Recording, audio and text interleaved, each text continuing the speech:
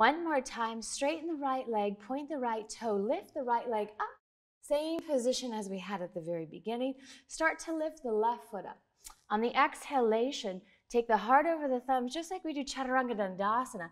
And then you're going to hover right above your elbow creases for one more breath. And then gently press back up.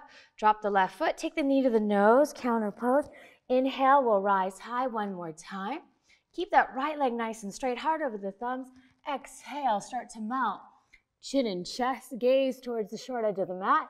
We're going to slide the hands back, lift the right leg up a tiny bit more, and then slowly drawbridge down. Drop the right foot, left foot, a variation of melted heart pose. Slither the feet back, and then exhale.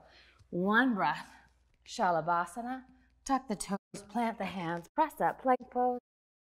Exhale, dog pose. All the way up and over one more time on the knees. Pause for 3 breaths.